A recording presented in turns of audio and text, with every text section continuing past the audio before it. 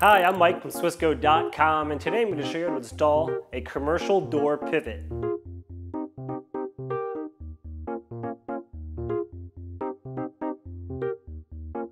The part I'll be working with today is the SWISCO 79128 commercial door pivot set. The tools you'll need for this exercise are a 3/32 inch Allen wrench, 7/64 inch Allen wrench, pry bar, Phillips head screwdriver number 2, Phillips head screwdriver number 3, flathead screwdriver, 5/8 inch wrench, and a 1/2 inch wrench. To get started, first disconnect the closer arm at the elbow. Then pry the elbow apart with a screwdriver, and with the closer disconnected, open the door. Next, look up at the top inside of the header, just below the top pivot. You should see screws holding the top pivot to the top of the frame. Once you remove those screws, the pivot should come out of the frame and allow the top of the door to fall out. You should see the screws holding in the bottom part of the pivot to the lower frame and threshold. In some cases, this lower part does not have to be replaced. However, if you do need to replace it, we recommend removing the threshold to make it a bit easier.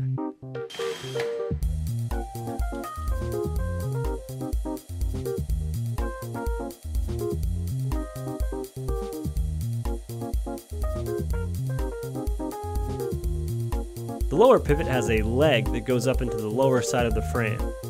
After the screws are removed, slip the pivot out of the cutout in the frame, and then install the new pivot and reattach the threshold.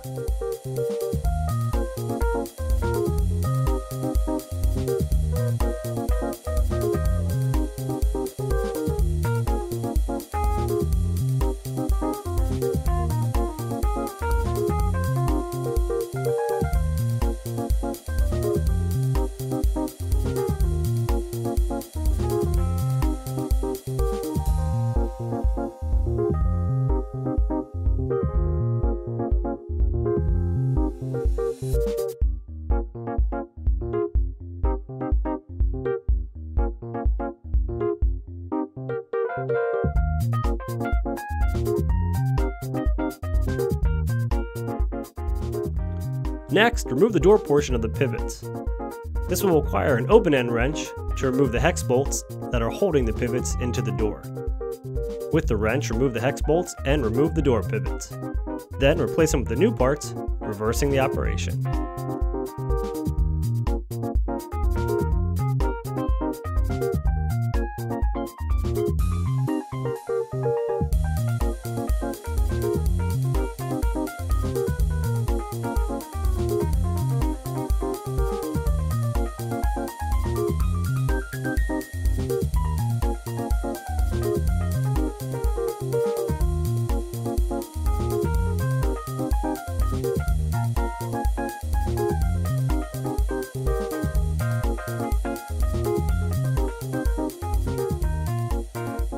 Then, reinstall the top frame portion of the pivot back onto the header.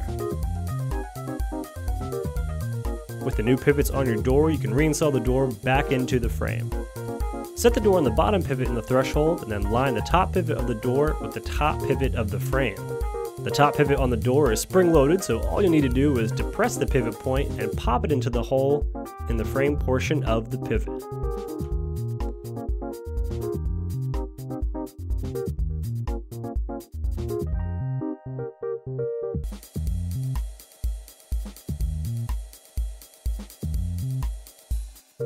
Next, adjust the door. Make sure the set screw is loose and then adjust the lower pivot with an open-end wrench to the proper height. In some cases, you may need to remove the door to access the lower pin and adjust it.